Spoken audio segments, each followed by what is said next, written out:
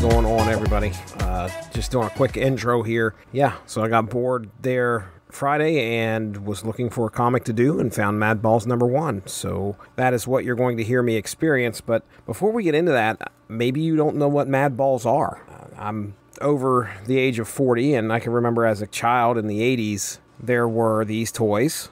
I remember picking one up at the mall, and they're balls that were made of like foam, but they were really gross. So they came out, it looks like in 85. I'll play a commercial here in a few so you guys can kind of get a sense of what the advertising sounded like for these things. But we have the original series, and I talk about this in the podcast, but one of the characters from the original series, one of the Madballs from the original series, was called Crackhead. Basically, the top of his skull was missing, and you could see his brain.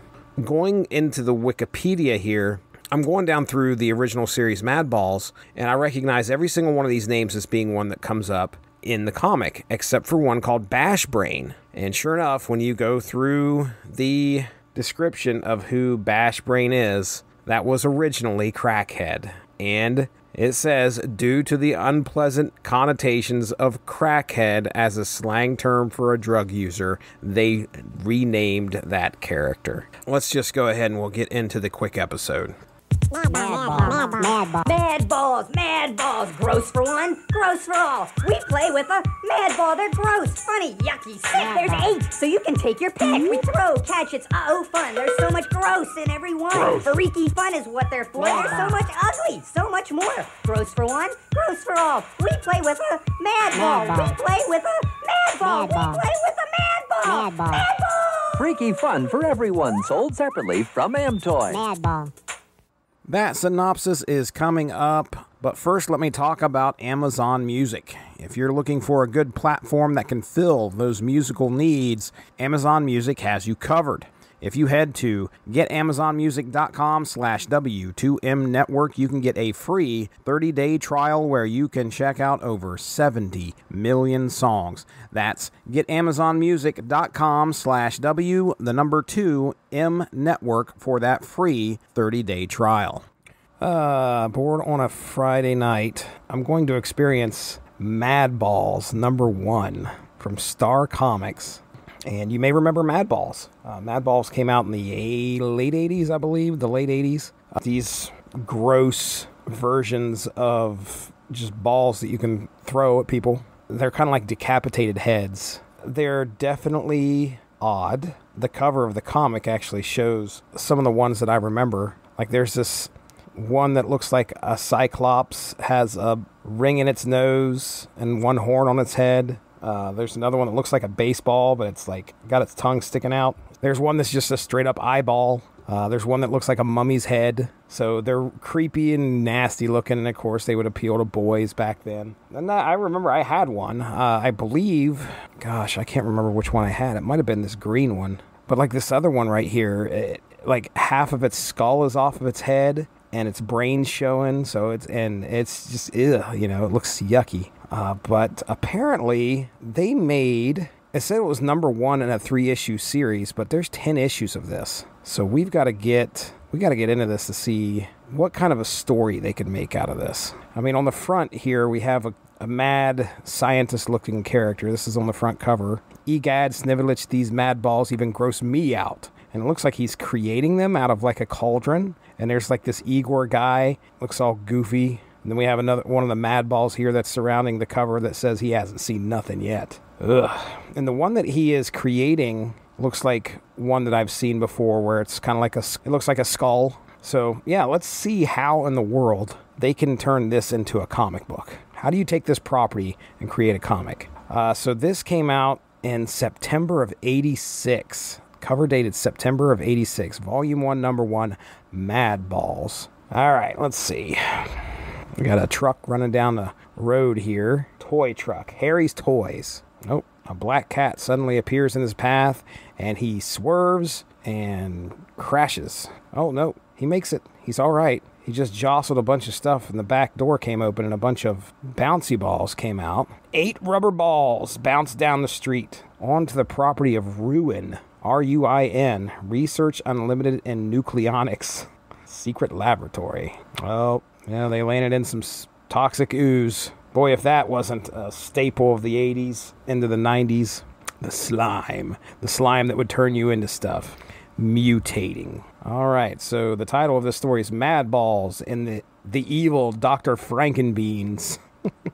All right, so yeah, the balls hit this nasty nuclear waste and have now mutated into some... They've gained a consciousness. And the one that's an eyeball is actually able to speak somehow, even though he has no mouth. Pretty crazy. So written by Michael Gallagher, penciled by Howie Post, Roberta Edelman's inker, Rick Parker letterer, and George Russos colorist. Oh, okay. So these guys have some names. Our eyeball is called Oculus Orbis. Then the Cyclops guy I was talking about earlier, his name is Hornhead. Ooh, this has a very like Dexter's Lab kind of look, because we come across some kids here. They're about ready to play baseball, and the Madballs have found them. Okay, all right. Whoa.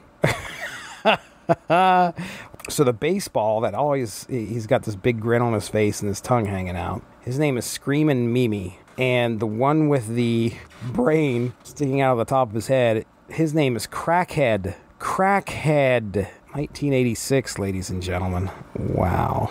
I mean, they had to know what they were doing, right? Crackhead. All right. Okay, so kid knocks it out of the park, and Screamin' Mimi replaces the ball with himself. Oh, man, this is bad. So they're like terrorizing these kids, making very, very bad puns. Like our Oculus Orbis, you know, they just don't see eye to eye. Dude, how do you get 10 issues out of this? Okay, well, all right, so the kids are running away. Oh, here we got everybody's name. We've got Screamin' Mimi. We've got Hornhead. Skullface. Everybody's scared of me. No bones about it. Oh, that guy's name is just Arg. A-A-R-G-H. Dustbrain, that's the mummy. Slobulus is this... Oh, man. Eyeballs hanging out. Slobber hanging out of his mouth. Oh, Crackhead and Oculus Orbis. Oh, okay. Well, the resident genius kid has declared these balls as ugly, wacky, freaky, and gross, but they have good in their hearts. Let's have a ball. Oh, so each one of these kids end up with their own personal Madball. Oh boy, Dr. Victor Frankenbeans. Here's all the fun that these kids are having. Dr. Victor Frankenbeans, apparently, head scientist for the nuclear plant or nuclear lab. Oh, he wants Snivelich to go out there and find out where this laughter's coming from. He can't stand it. Frankenbeans sees the Madballs, and he's declared it his goal to get the Nobel Prize for discovering this new species. Snivelich shows up and tries to get them to go into the box, and they're a little bit wise. The Madballs are like, nah, not happening, and they scare him off. Okay. Frankenbeans is upset. Snivelich came back with no Madballs. Oh, he came up with... Frankenbeans is, I think, going to get even with the fact that those Madballs did not come back to the lab with Snivelich. He's got something called... Well, he's got a test tube filled with some green liquid, and he's got a book in his hand that just says nasty formula. So it must be a really big formula to have a freaking book. Oh, here comes Dr. Frankenbeans, pretending to be a nice old man, trying to give these kids some lemonade. Oh, Skullface fell for it. He drank it. Oh, no. So Skullface drinks this thing, and he's got the helpless hiccups. Frankenbeans says he is the only one that has the power to stop the hiccups. That's pretty mean, man. I hate having the hiccups. He created a formula that gives people endless hiccups. Well, as Frankenbeans runs off with Skullface in hand, Slobulus follows after him. Oh, man.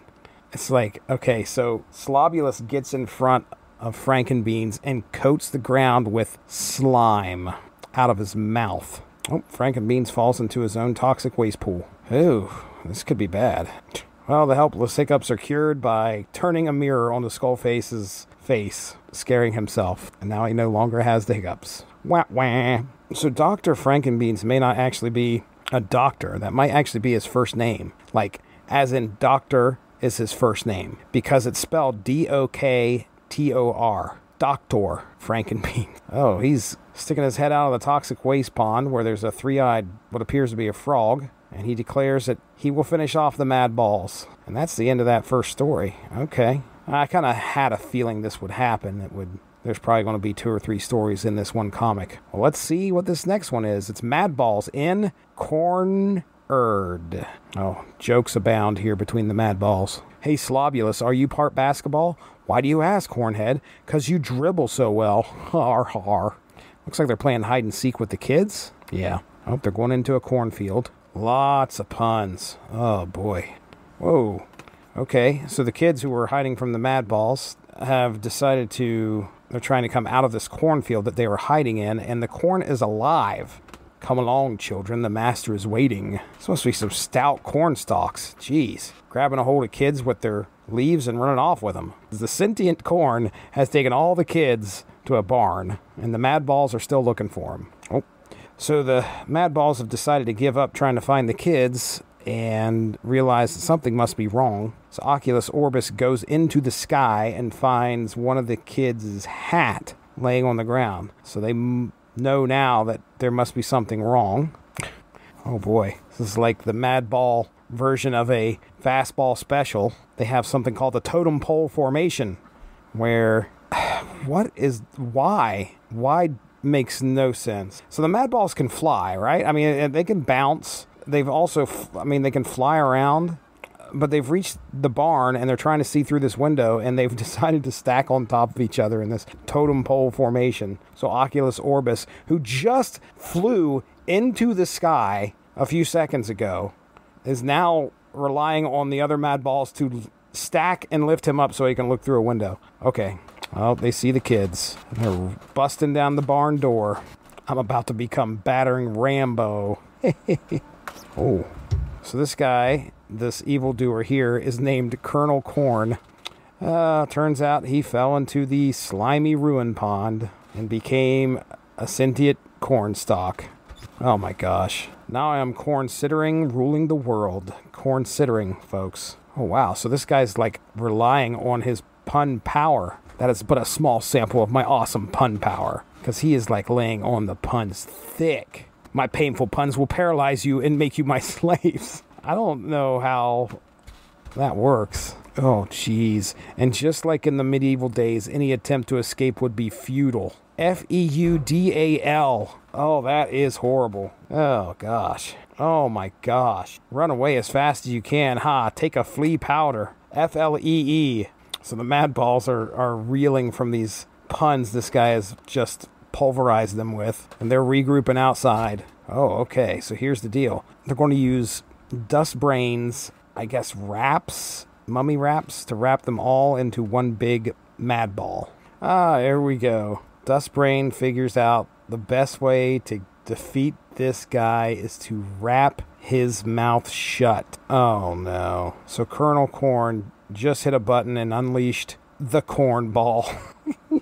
Oh man. This is actually pretty funny. I mean, when you think about it, yeah, it's silly and goofy, but my gosh, his secret weapon is a cornball who continues to make cornball puns. Oh my gosh. I don't know how they're going to beat this guy. Yeah, well, the Madballs are laying at the feet of Colonel Corn after the cornball hit him with some more pulverizing puns. The kids, meanwhile, they've been watching this all go on. They've been tied up with corn stalks. Okay, well, the young lady is giving the Madballs a pep talk.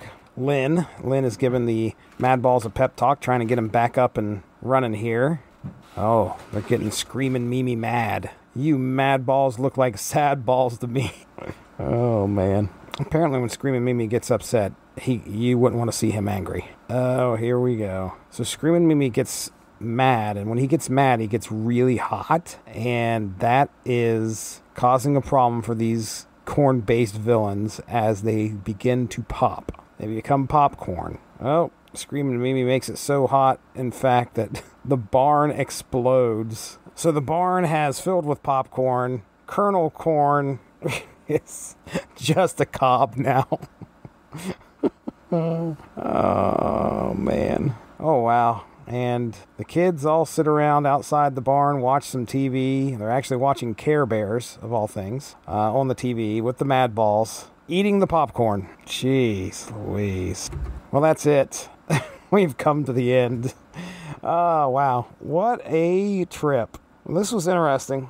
I almost read Punisher #1 tonight and did something on that, but instead I went with Madballs #1 just because I wanted to see what they would do. And I cannot believe that they made 13 issues out of this, but I will say that it is pretty darn funny. Granted, there are some really, really groan-worthy puns that are just non-stop, but there are some gags that are somewhat hilarious. So, hey, it's plug time, and you all know what that means. This would be a good time to plug the sponsor of the W2M network, and that is Grammarly. For you, the listeners of Source Material, Grammarly is offering a free download of the Grammarly software. Grammarly's AI-powered products help people communicate more effectively. Grammarly helps you write mistake-free on Gmail, Facebook, Twitter, LinkedIn, and nearly anywhere else you write on the web. Grammarly corrects hundreds of grammar, punctuation, and spelling mistakes while also catching contextual errors, improving your vocabulary, and suggesting style improvements. To download Grammarly today, go to